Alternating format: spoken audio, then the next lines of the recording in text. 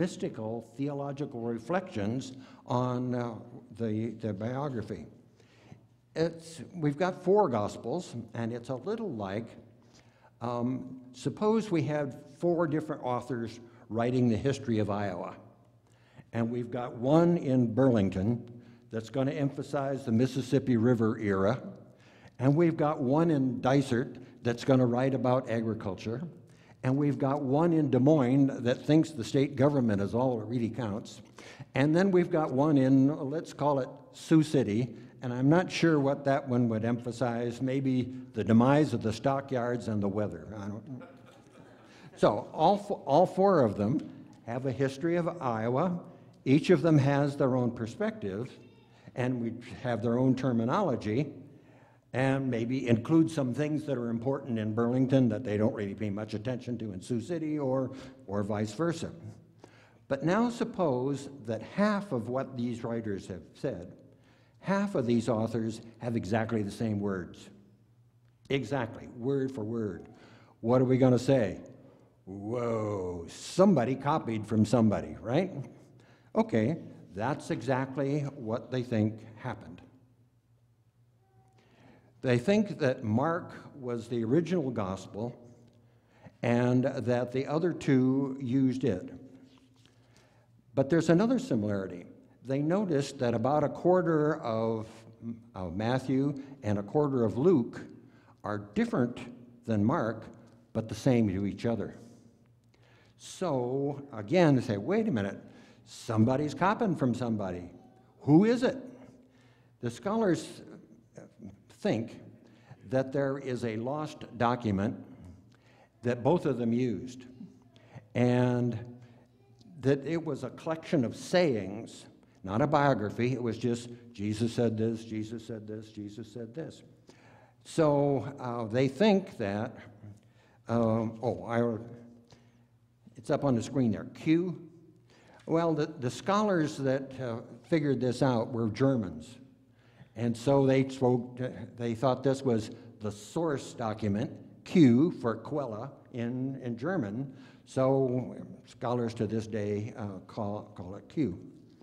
Well, you can imagine that was kind of a controversial idea for a while. What, we've got a gospel, or we've got a list of sayings of Jesus that's been lost, and we don't have any manuscripts of it, and it's not like the gospels that we have, it's impossible.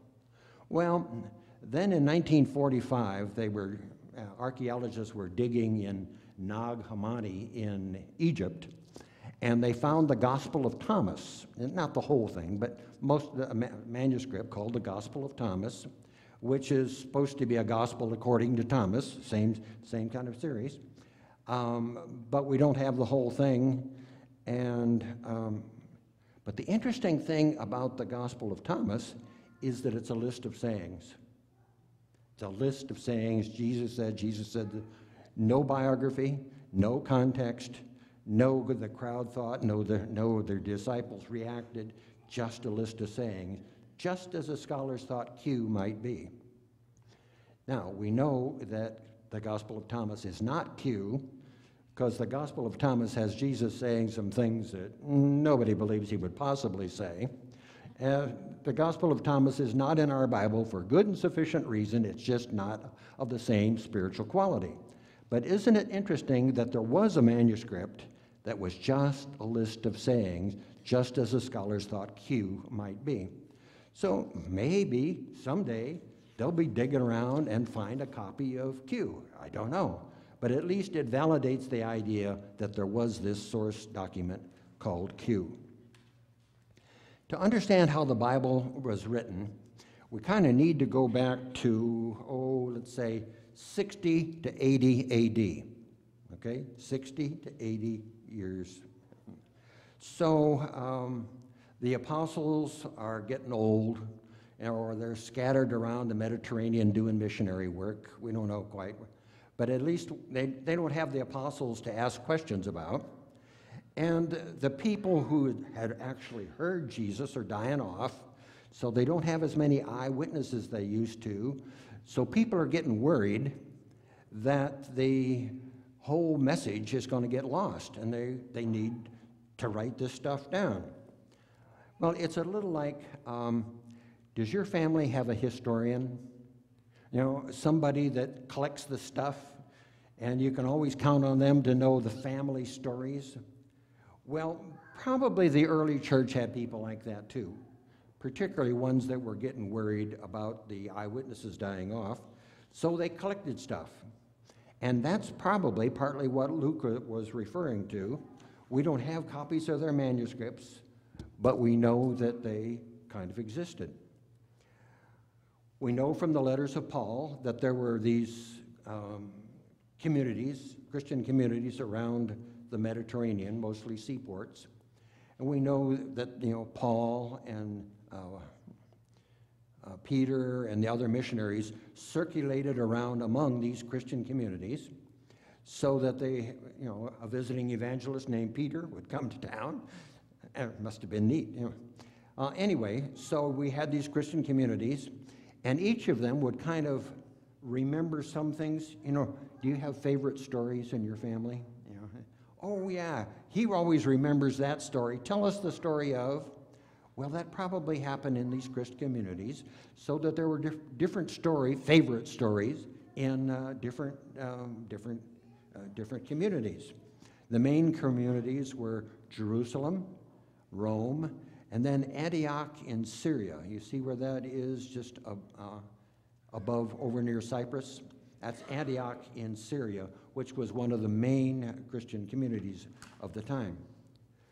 So, of course, then we've got both this common tradition that everybody is talking about, and we've also got these individual stories being carried in the memory of these different communities. You know, we all have favorites, don't you? I don't know about you, but if you look at my Bible at home, you'll find that certain parts of the Bible are dirty.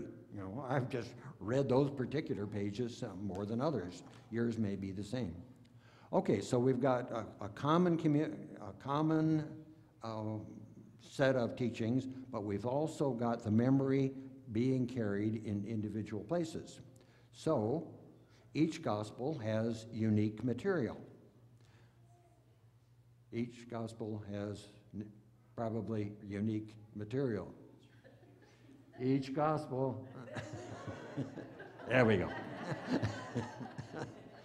Sorry, and the slide isn't very good. I'm sorry about that. But each gospel has unique material. So probably the way the Bible was written was whoever wrote Matthew sat down, had a copy of Mark, had a copy of Q, and had the memories that he'd picked up and were circulating in his community, put them together, and that's what we call the Gospel of Matthew. Same thing with Luke. Luke probably had a copy of Mark, had a copy of Q, and stuff that he'd picked up and put that together, and that's the Gospel of Luke. By the way, the Gospel of Luke is volume 1. Volume 2 is Acts. Luke, Acts are volume 1 and volume 2. They are written by the same author. You can tell from the introduction to them. And whoever wrote the Luke, Acts also had another very interesting document that is a travel diary that probably really does come from Luke. So in parts of the part of the book of Acts, it says, we went here, we did this, Paul and I did. So there's at least a fragment of an actual travel diary worked into the book of Acts.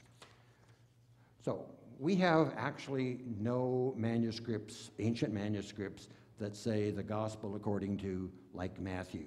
We have no signed documents. And as you know, you didn't have copyright laws in those days, so authorship was not defended in the courts. As a matter of fact, it was kind of traditional to take somebody else's name. So I would write a book, and I would write it as a disciple of, call it Peter. So I would attach Peter's name to my book to indicate that to anybody that's reading it, that I'm a disciple of Peter, and you can kind of count on that. Or I would claim the authority of Peter, and I might call it Gospel according to Jim Peter or something. I don't know, I'd have some name that I would attach it to Peter because I wanted to use that authority. So authorship was entirely different in the ancient world, and really, we don't know who wrote the Gospels. There's only one thing that we can be pretty sure of, and that is none of the Gospels were written by the actual apostles. Okay, now we've got, I'm putting this all together here. As a researcher, I love charts, right? So here's this pie chart, summarizes what I've been saying. We have Mark, it's there in the purple. You see Mark, and then Mark is used by Luke and Matthew for almost half of those Gospels. And then we have Q, remember, that is Matthew and Luke that doesn't appear in Mark, and that's on your chart down at the bottom there in blue, 23%, 25%. About 25% of, or call it a quarter, about a quarter of each of the Gospels comes from this Q, it's the sayings. And then each of the Gospels has something unique that's there as a part of their contribution to our understanding of the Bible. All right, where am I? So, where are we headed with all this? What's the message? What's the takeaway? For me, Bible study is exciting. I started with this book a long time ago, and I love to study the Bible. And it's just a marvelous book. And the more we understand about the Bible, the more it challenges us. There are different ways to study the Bible. You can do word studies, you can do historical studies, you could do textual studies, you can do contextual studies. There even more, some of the recent scholars are looking at canonical studies of why are books in the Bible or not in the Bible, and why is the order the way it is. There are all kinds of ways to study the Bible. And to me, that's exciting. And it's always that the Bible is speaking to me, to us, in different ways, but it's always challenging. So the differences among the Gospels, some people might call them contradictions and get all nervous about contradictions. I call them differences, and I'm curious about why. Because that means it's the unique stamp of that gospel writer upon the gospel. I don't get worried about contradictions. I want to understand them. For example, Matthew is a Jewish gospel, was written, and you can see the explanations of Jewish customs and the Jewish festival. Jesus is even crucified on a different day in Matthew's gospel in order that is on the Passover day and that Jesus is the paschal sacrifice. Not that way in Luke. We don't know, but the Jewish influence is important there. The differences are the writer's unique contributions. Luke, I love Luke. There are 15 parables in Luke that are only found in Luke. If we didn't have Luke, there are 15 parables that we wouldn't know about. Matthew has 10 that are unique to Matthew. Well, even John has 3 parables that are unique to John. The differences don't bother me. They can be kind of fun. For example, the role of Peter. There are places where it says, Jesus took the disciples and did such and such. Or it'll say, Jesus took Peter and the disciples and did such and such. Or the Gospels, one might say, Jesus asked, or the disciples asked Jesus a question, and one of the Gospels might say, Peter asked that same question. Why the differences? I don't know. Why was Peter added, or was Peter taken away? Peter is associated with the Jewish brand of Christianity of the time. Maybe some people wanted to emphasize that particular brand, and maybe they wanted to de-emphasize it. I don't know. Peter is associated with Rome. So as the Roman Catholic Church was growing in power, maybe somebody added Peter to give it added power. I don't know. Is it important? Yeah, probably not. But to me, it's kind of fun. So Bible study to me is fun. The scholars are always finding out new stuff, and some people get upset with new stuff. I find the new discoveries are new insights and give new challenges to me. For example, the language of the Bible is different, or the Greek in the Bible, the Greek is different than the Greek of Homer and Aristotle and Plato. And so there was a time that it was thought that the Bible was written in sacred Greek, and it was revealed and written in the sacred Greek. Well, the archaeologists got to dig around in dumps, in city dumps, and they found old copies of bills and correspondence and just the and what, lo and behold, the Bible isn't written in a sacred language. It's written in the everyday language of the everyday people. It's Aristotle and Plato and the rest of them that got the outlanding Greek. So the Bible is written as what's called Koine, common Greek, meaning that the Bible was written for ordinary people. Well, so there's a challenge in there. I have to give up the idea that the Bible was written in a sacred language and that God revealed it only in this one book. Give that up, and instead I find that the Gospels, the Bible, was written for ordinary people like you and like me. Give up an idea, get to what to me is a better one. So, the Gospel is always according to Matthew, Mark, Luke, John, according to. There's always a unique point of view in each of the Gospels. And each of us has a unique gospel as well. We understand the gospel in our terms, in terms of our culture, our language. English does some things that block us from understanding the Greek, for example. We understand the Bible ourselves, each of us understands in terms of our unique history. That is, the Bible speaks to us right where we are, in this time, in this place, and wherever you are. But it not only is the gospel according to you, it's also the gospel according to you. Other people see a gospel according to you. I had this brought home to me a number of years ago. I was having a dispute with my neighbor over a fence that he had put up. And it doesn't matter whether I was right or whether I was wrong. In the course of the argument, he said, "And you call yourself a Christian." It reminded me that people saw me as a Christian, and that I was writing a gospel according to me.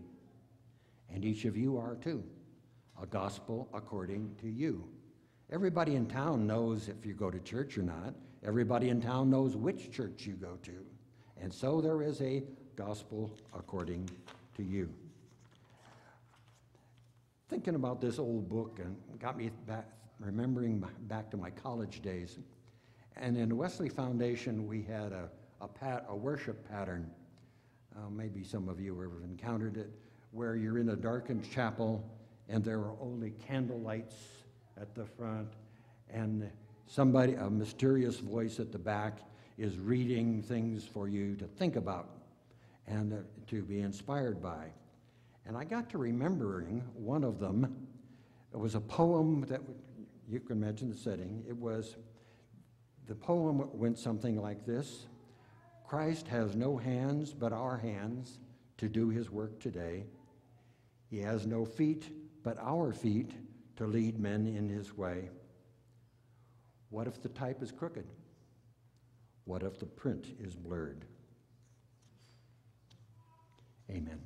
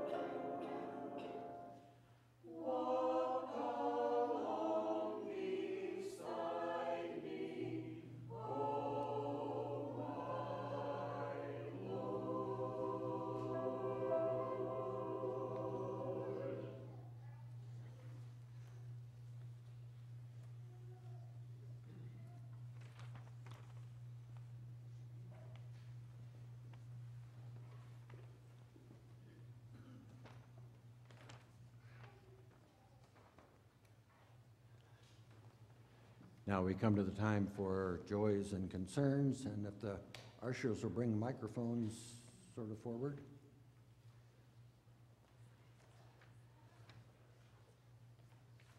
What joys and concerns would you like to share?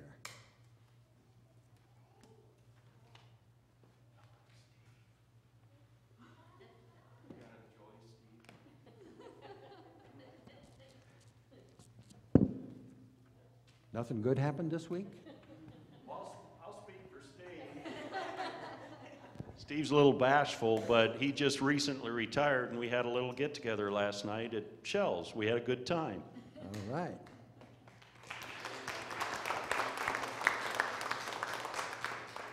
Retirement is wonderful. You get to say no. We had a joy this week. We went in for my daughter's first ultrasound and found out she's having twins. Oh, wow. All right. So we have two new grandchildren, our first, so. All right. Any other joys? How about concerns? Need prayers for anything special? Way in the back.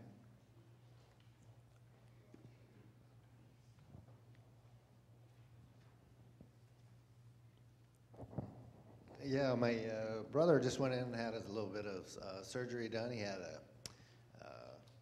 little fix-up, I'm going to say a hernia fix-up that he'd had experienced some time ago. And I'd pray for his recovery. He's doing quite well, as I talked to him, and he was very optimistic.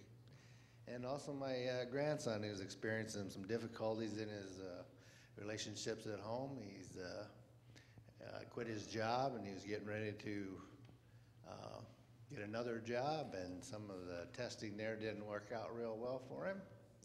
And he's out of a job right at the moment. He's kind of working as he can to get along, and I'd also like to pray for him that he can get back on track and get a job and get back to being the family man he is.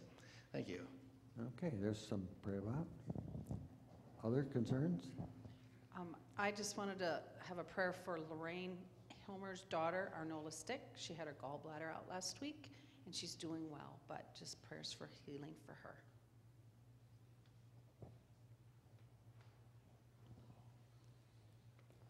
Up in the front here, Deb.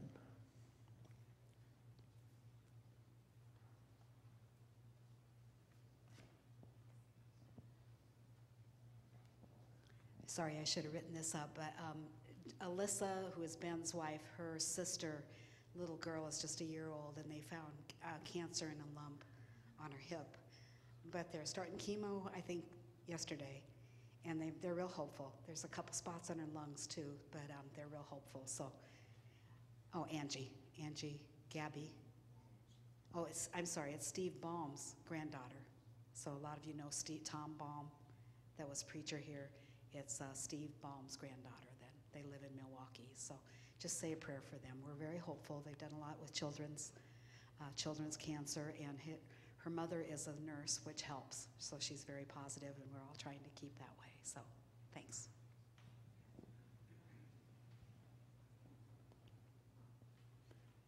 Anything else?